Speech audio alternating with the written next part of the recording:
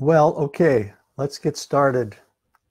Looks like everybody that's online right now probably knows me pretty well, but in case someone is looking at this later on, my name is Marc Paladino. I'm the guest teacher today at the Lord of the Harvest Adult Bible Study. I'd like to welcome you. I have a long history with Lord of the Harvest and with Pastor Oz. We go back about 50 years, and I'm not going to get into all of that, but I also spent about 14 years here with Lord of the Harvest from 2004 till I believe it was 2018. The church graciously sent my wife Judy and I out to pursue some other interests, and we're currently involved with the Shepherd's Gate Church in Shelby Township. Judy's part of the administrative staff, and I'm of course working with the teaching ministry, and we're really enjoying it. I think God's going to use us to hopefully touch some hearts there, as well as they've done a lot to touch our hearts as well. So it seems like a good move, and we're just looking forward to good things. It's good to be back, having the opportunity to share with you. I really want to thank Pastor Oz for offering me this opportunity. What I'm going to talk about today, and while you're turning to Daniel 2, let's just pray. And Father, we thank you for your word. We thank you for the opportunity to come under your word today. And Lord, I praise you that you are a God without limits. And so being unable to gather together right now for a short season and the technology being the means by which we're communicating with one another, Lord, we know that you are not limited by our absence, by our separation, Lord, and that you are able to pierce our hearts and speak your word into our beings through this mode. And we just thank you for that, Lord. And we ask for understanding as we come under your word. We ask for clarity. And I pray, Lord, that you'll just have your way and that Christ will be glorified. And we pray it in his name. Amen. And as I said, if you turn to Daniel 2, this morning, we're going to talk a little bit about the idea of interpretation. You know, I'm actually working on my second book. Obviously, most of you know I wrote one in 2011, published it. I'm working on another one. We're not going to get into the content of that one. It'll probably raise some eyebrows, might get me in trouble. I don't know. But this new book that I've been working on is a bit more massive than the first one, and it's caused me to think a lot about the subject of interpretation, how we interpret, and especially the filters through which we process information. And some of you may recall Pastor Oz and I had both spoken on the what Walter Brueggemann called the zone of imagination. It's this kind of filter where things that are vested interests and things like that, we filter what we hear, what we read, and how those filters in our hearts and in our minds tend to transform or reconfigure what we're hearing, what we're saying. And so it's really important to have a clear heart. What we hear, how we hear it, how we process it, these are both extremely important for potentially formative for our life, our outlook, and our behavior. So as we begin to look at Daniel, and I'd like to take a moment to welcome you into my modest little man cave here in Utica, Michigan. This is Papa's study, as my grandkids call it, and this is where I get most of my work done. And the books may look impressive, but I would guess that's probably what Pastor Oz reads in about a month.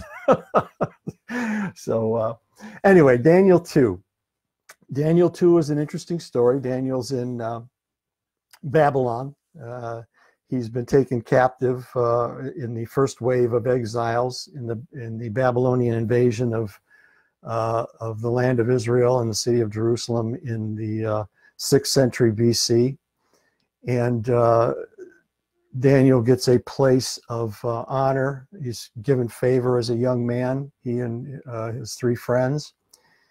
And in the course of time, the King Nebuchadnezzar, has a dream.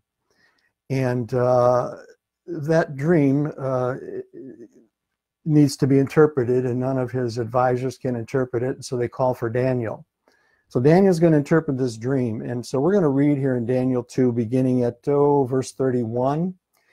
And in the course of our reading, I hope you have your Bibles open. I want you to keep reading, but I'm going to do something a little dramatic while we're reading. So I don't want it to, it's important that we do this so that you catch the drift of where this is going to take us. So Daniel 2, 31, it says, you, O king, were looking, and behold, there was a single statue, a statue which was large and extraordinary splendor, standing in front of you, and its appearance was awesome. And the head of that statue was made of gold, and its breast and arms of silver, and belly and thighs of bronze. And he goes on to describe the different metals and what's going to happen over the course of time. Now in verse 36, we begin with the interpretation. And Daniel says, this was the dream. Now we will tell its interpretation before the king. You, O king, are the King of kings, to whom the God of heaven has given the kingdom, the power, the strength, and the glory. And wherever the sons of men dwell, or the beasts of the field, or the birds of the sky, he has given them into your hand and caused you to be rule over them all. You are the head of gold. After you there will rise another kingdom inferior to you, and a third kingdom of bronze, which will rule over all the earth. After you will rise another kingdom. Then there will be a fourth kingdom, strong as iron, as much as it soon crushes and shatters all things, so that iron breaks in pieces. It will crush and break all these pieces.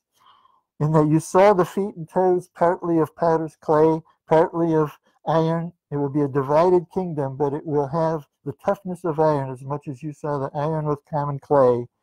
And as the toes and feet were partly of iron and partly of pottery, some of the kingdom will be strong and part of it will be brittle. And in that you saw the iron mixed with common clay, they will combine with one another in the seed of men, but will not adhere to one another, even as iron does not combine with pottery. In the days of those kings, the God of heaven will set up a kingdom which will never be destroyed, and that kingdom will not be left for another people. It will crush and put an end to all kingdoms, but itself will endure forever. Did you enjoy that? The reason I covered my mouth is because when you read chapter 3, and I don't know how chapter 3 is in the exact chronology, I doubt that it happened the next day, but I think it's placed there in the next chapter immediately following the vision of chapter 2 for a reason. We read that Nebuchadnezzar, the king, made an image of gold, the height of which was 60 cubits, that's about 90 feet. Its width 6 cubits, about 9 feet wide, and he set it up in the plain of Dura in the province of Babylon. My personal interpretation of this, and why I covered my mouth, is that I believe that Nebuchadnezzar stopped hearing when he heard, you, O king, are the head of gold, and God's given you all the kingdoms. And that prompted him, his own imagination, his own thought life, his own internal vested interest took over. And at that point, he stopped hearing the rest of the story because he was ruled by self-interest. That's what eventually caused him, in the next chapter here, to create an image of gold, an image of himself. In other words, Nebuchadnezzar misunderstood that God was speaking about something much larger than himself and his own vested interest. Daniel interpreted the dream, but Nebuchadnezzar misinterpreted Daniel. And because of that, Nebuchadnezzar made some very imprudent decisions, leading him down a very bad path. This particular situation, this statue, ended up resulting in him putting 3 Hebrew children in a fiery furnace. It resulted later in him being humbled very much by God, and we're going to come back to that in a moment. So the thought here is how we hear and what we hear is very important, because there are filters in which we process God's word. And they can have a tremendous bearing on our life. For example, even right now, you might be listening to this or watching it. Some of you who might watch it later, maybe you're double-minded. Maybe you're not sure if you want to be in or out. Or maybe you're dealing with pride and arrogance. Maybe you're harboring a know-it-all spirit that, oh gosh, I've heard this before. Or maybe there's fears and wounds that can't allow you to yield to healing, God's healing grace. Here's a big one, our vested interest. We try to justify reasons why a change isn't necessary. I'm discovering this is very true in the theological realm. People have a tendency to involve themselves in what's called confirmation bias. They hear something that contradicts their own personal doctrine, and first thing they do is, rather than open their hearts to maybe what's being said, they run off to find their favorite author to substantiate what they already believe. It's called confirmation bias, or it's also referred to as motivated reasoning. I'm sorry. Some of us have a difficulty hearing because of what I call a therapeutic mindset. We want you to teach something that's immediately practical. We want pragmatic solutions.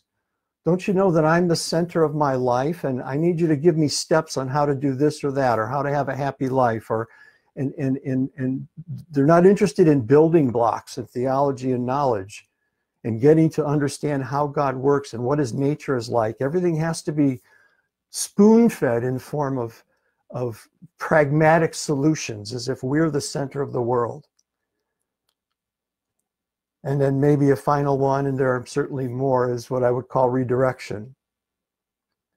They need to hear this. There's this mysterious they, somebody in the next aisle. Maybe this is for the young people because I already understand it, or this person who's struggling with this and that. And right away we're redirecting, we're deflecting the word off on somebody else. All these are issues that are in our hearts and minds that cause us to not hear, to sort of, just like Nebuchadnezzar, we hear a few words, and then the next thing you know, it's all muffled, and our mind is going off in the arena of our own vested interests. With that in mind, I want you to turn to Matthew 13, because Jesus talked about this whole idea of hearing and interpretation. So turn in your Bibles, if you will, to the 13th chapter of Matthew, a very familiar set of parables. And we're going to talk about the old familiar parable of the sower. And I think the core of this parable and the various teachings in it, most of you watching will probably are very familiar with it. But I just want to see how this, from the angle of what we're talking about in terms of interpretation, because really what Jesus is talking about is how people interpret what's been said, how they interpret or process what he calls the word of the kingdom, the seed of the kingdom. And this is a very important parable because Jesus tells us in Mark's version, in Mark 4:13, that it's a kind of a key to understanding all parables. In Mark, he says, do you understand this parable? How will you understand all parables? And so in other words, how Jesus interprets the features of this particular parable and its symbols will help us to understand how they are applied in other teachings. So in the interest of time, we're not going to read the whole thing. We're going to kind of go back over the explanation of the parable, because he does reiterate the features of the parable. So just again, in the interest of time, we'll pick this up at verse 18. But maybe before we do, we'll jump back up and read verse 10, because the disciples come to him and they ask him, why do you speak to them, that is the Jews, in parables? And Jesus answers and says, well, to you it's been granted to know the mysteries of the kingdom, but to them it hasn't been granted. And he says, whoever has, more shall be given, and he will have an abundance, but whoever does not have, that which he does will be taken away from him. Therefore I speak to them in parables, because while seeing they do not see, while hearing they do not hear, nor do they understand. And he says, in their case, and he quotes from Isaiah 6, in their case, the prophecy of Isaiah is being fulfilled, which says, you will keep on hearing, but will not understand. You will keep on seeing, but will not perceive. The heart of this people has become dull. With their ears, they scarcely hear, and they have closed their eyes. So this is a willful act, first of all, on behalf of the Jews of Jesus' day.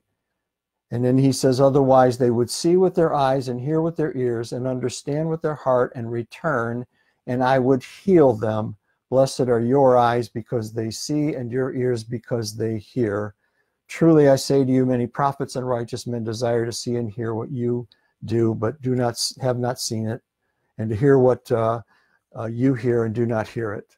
And then he goes on to explain the parable. Let's just take a few minutes to go over these points again, just to refresh ourselves in what Jesus says about the parable of the sower. He says that when anyone hears the word of the kingdom and does not understand it, the evil one comes and snatches away what has been sown in his heart. This is the one on whom the seed was sown beside the road. So the first thing Jesus talks about is a group of people who don't understand. And I think this is actually just a direct reference to what he has just said. There are people, and using the example of the Jews themselves in his day, who simply because of repeated stubbornness and disobedience, they just don't get it, okay? He looks at them as an example, and they're not going to understand what he has to say because their hearts aren't open to it. Their lives are overrun with just the disobedience and double-mindedness. Today they're a saint, tomorrow they're a sinner. And Matthew offers here this additional context that is not given to us in Mark and Luke, and that he specifically says that if they were to repent, I would open their eyes and heal them. So this lack of repentance, this arrogance, this pride, this stubbornness forbids us from hearing and understanding at all. The seed just falls. And of course, you know, when a sower sows seed, it's just thrown out there and hoping that it will take root in places. The second one, he tells us, is one that falls on rocky places. And this is the man who hears the word and immediately receives it with joy. Yet he has no firm root in himself, but is only temporary. And when affliction or persecution arises because of the word, immediately he falls away.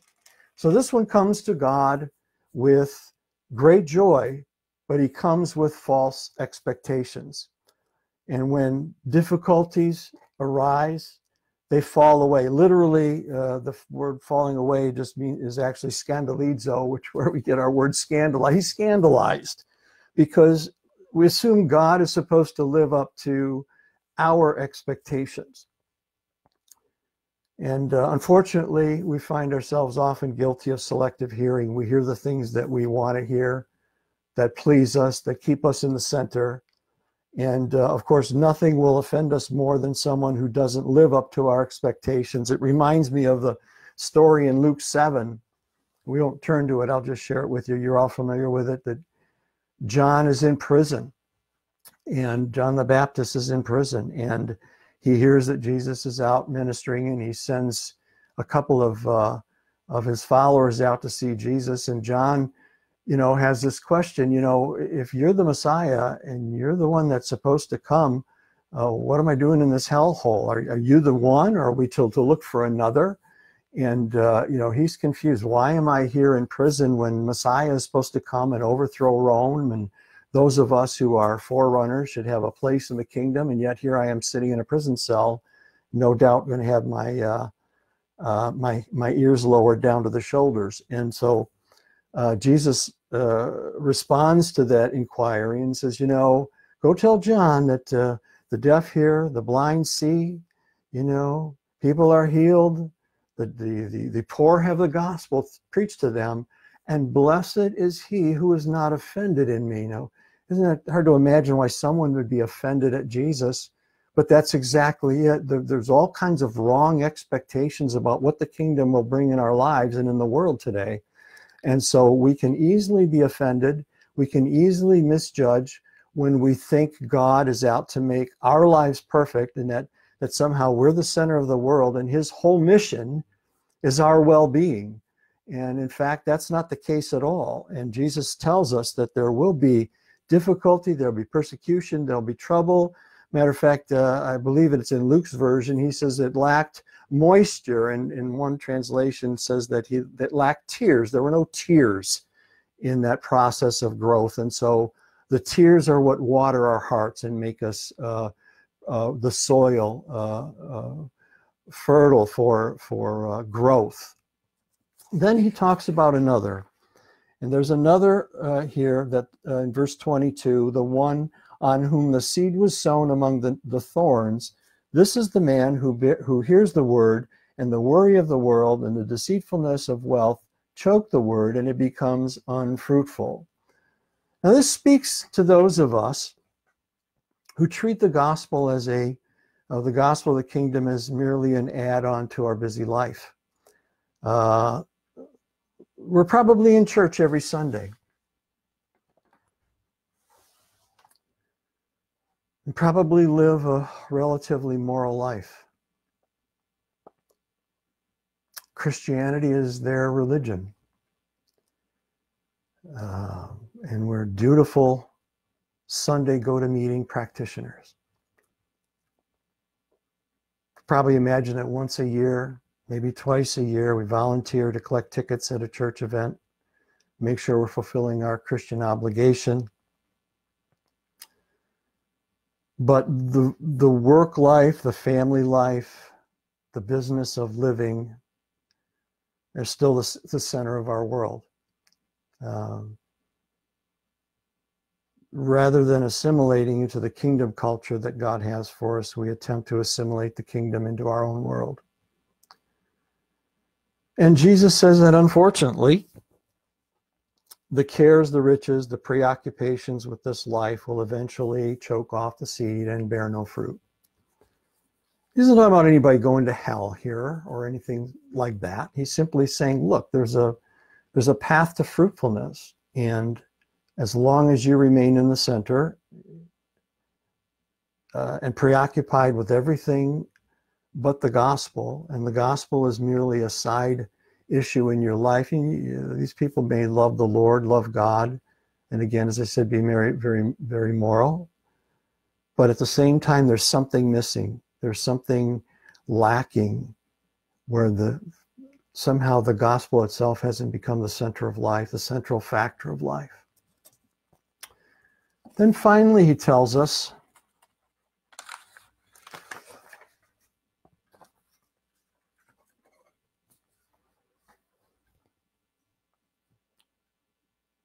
the one on whom the seed was sown on the good soil, this is the man who hears the word and understands it, and who indeed bears fruit and brings forth some 100-fold, some 60, some 30. This group understands it.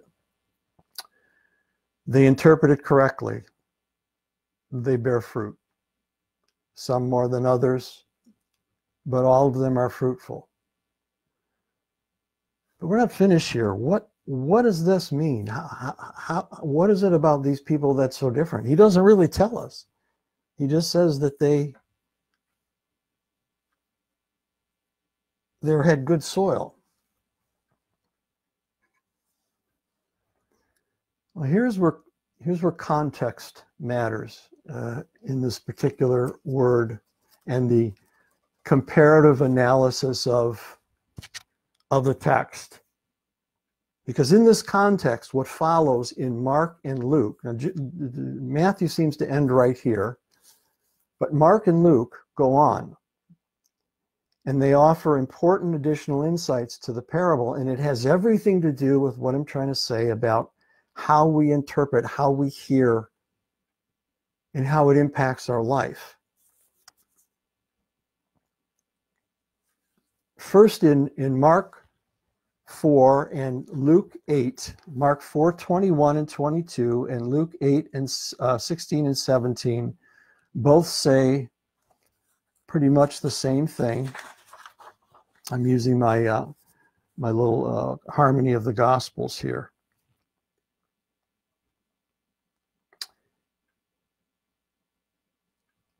Mark says, and he was saying to them, a lamp is not brought to be put under a peck measure or bushel, or is it under a bed? It is not bought or brought to be put under the lampstand. Same thing in Luke verse 16, 8:16. Now, no one after lighting a lamp covers it over with a container or puts it under a bed, but he puts it on a lampstand in order that those who come in may see the light. Then he goes on to say that for nothing is hidden except it be revealed, and nothing has anything been secret that it should come to light. If any man has ears to hear, let him hear. So Jesus tells us that the lamp is not to be covered but kept under a bed, but to be put on the lampstand. And then they both go on to say that what has been hidden is now brought to light and is no longer secret. So what's the big secret? What's the big something that's being brought to light? And here's where what Jesus is saying is contextually tied to the parable, because what this means can be seen in Ephesians chapter 3. What is it that's been hidden and is now brought to light? In the third chapter of the book of Ephesians, the letter of Paul to the Ephesians, Paul writes, starting at, I'll just pick it up at verse 8. Very powerful verse. To me, Paul writes, the very least of all the saints, this grace was given to preach to the Gentiles the unfathomable riches of Christ, and to do what? Bring to light what is the administration of the mystery which was hidden in God who created all things. We see what? Something being brought to light that was hidden. The same language we find in Mark and Luke here with Jesus' parable of the sower. Something hidden is now brought to light, that the manifold wisdom of God might be made known through the church to the rulers and authorities in heavenly places. This was in accordance with the eternal purpose which he carried out in Christ Jesus our Lord. What Jesus is saying, what's unique about these people who are fruitful, is the fact that they understood that this gospel, this message of the kingdom, was something larger than themselves, that it was something bigger than their own private world, that they are part of a grand mission that was formed and formulated before the foundation of the world, and that it was worth everything they had and everything they were. Their hearts were set free from this personal vested interest. They realize they're not the center. They realize the gospel is not, even though, yes, God cares for us and wants to heal us, that ultimately the Bible is not a book of therapeutic information or a book full of science, stuff that we can compare to what scientists are teaching. And coming full circle, what Jesus is talking about is interpretation, how we interpret his message, how we hear his message, how we embrace his message as something larger than us. And then he adds that very self-same thought by saying in both texts, verse 24 of Mark 24, and he was saying to them, take care what you listen to. And in verse 18 of Luke 8, he says, take care therefore how you listen. He's telling us it's not enough just to hear the word. How you embrace it, how you interpret it, how you process it through your inner man That inner man must be free from self-interest. It must be free from wanting God to be just your therapeutic counselor, wanting to domesticate him, to be what we want him to be, rather than bowing before who he is. So my appeal to you, I believe the Holy Spirit's appeal to you today, is not to interpret the word through the lens of self-centeredness. Because the word of the kingdom is a message about a great mission of a great God. And he is about expanding a kingdom. You know, Isaiah wrote in Isaiah 9, something we read on our Christmas cards. He said that from the time the child is given to us, he said that great verse that says, a son is born, a child is given to us. The government will be on his shoulders, and he'll be called Wonderful Counselor, Mighty God, etc. And from the time he's given to us, he says the increase of his government and of peace, there will be no end. How we hear, how we interpret has tremendous bearing on the outcome of our lives. And we can go back and look again at Nebuchadnezzar, because the outcome of everything that God was trying to show him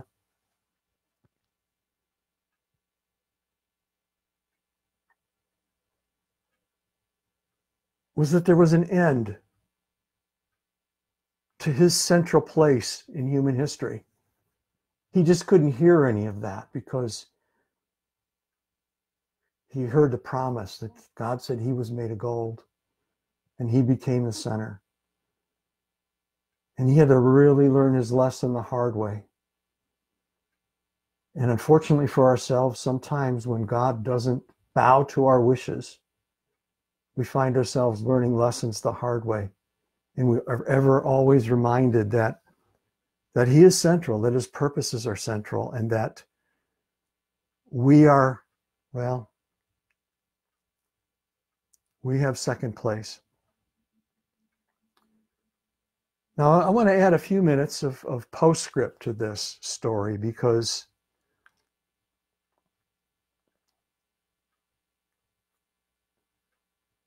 the outcomes that Jesus presents to us in Matthew 13, in Mark 4, and in Luke 8, the outcomes of this parable, the marvelous thing about the grace of God is they don't have to be reversible. Anything Jesus shows us here can be reversed. If we're going in the wrong path, if we've embraced, if we've seen, if we've interpreted wrongly, these things can be reversed, folks. And we'll need to look at Nebuchadnezzar. If you want to take the time to read on through that book of Daniel and just focus for a minute on this great king, he eventually had to be humbled. 7 years of humbling experience that he had to go through at the hand of God. But afterwards, he repented. And that repentance reversed the course of his life. I firmly believe we're going to see old Nebuchadnezzar in heaven one day. But his story teaches us that, and over I'm saying this, we're not the center. And an interpretation from a clean heart, and if our heart be single, then our whole body will be full of light. And we can embrace that message of Christ, and we can embrace that message of the kingdom and keep him front and center in our lives. I'm finished a little early, but I think that's about all I have to cover. I guess I'm getting familiar with how this process works here. I'm going to leave it there. I think I've said enough. And I want to remind you that stay tuned in, that Pastor Oz will be coming up at 11. I may be back next week. I'll talk it over with Pastor Oz. He said if I was happy to take a week or two. It was great sharing with you. Thank you so much for tuning in. And we will see you next time. God bless you all. Well, let's just take a moment, since I've got a few minutes. Let's pray and just ask God to search our hearts. Father, we thank you for your word. We thank you for not only warning us of the potential outcomes of just having our heart and our focus in the wrong place, but that the fact that your grace is always adequate to turn around the course of our life and the direction that we're going in if we humble ourselves. And Lord, we pray that you would just keep us kingdom focused. There's so many things, there's so many what we hears out there that we can give attention to, so many voices, so much noise in this sound battered world that we live in. And Lord, we just pray that our hearts would remain tuned into what you have to say, and that we would hear and see and understand your perspective on all things. Going forward today, Lord, I just pray your word will be rich through Pastor Oz as he shares, and that we will all come to know you just a little bit better today, Lord. We pray also, Lord, that this season will end soon, and that the church will again be meeting together, sharing together face to face, the communion of the saints. And Lord, that you put your hand on this nation. I think there's still some things that you want to do. It's not perfect. It's not without fault. But I'd still believe, Lord, that there are things that you would like to do in the world through this nation and through its propagation of the gospel. And so, Lord, we pray that you reverse the course of this horrendous thing that's happening. And Lord, you bless leaders in government with wisdom, and that you, Lord, move mightily on behalf of your people in the coming days. In Jesus' name, amen. Amen. God bless you all. Thank you for tuning in. Remember, tune in to Pastor Oz here at 11 o'clock. God bless you.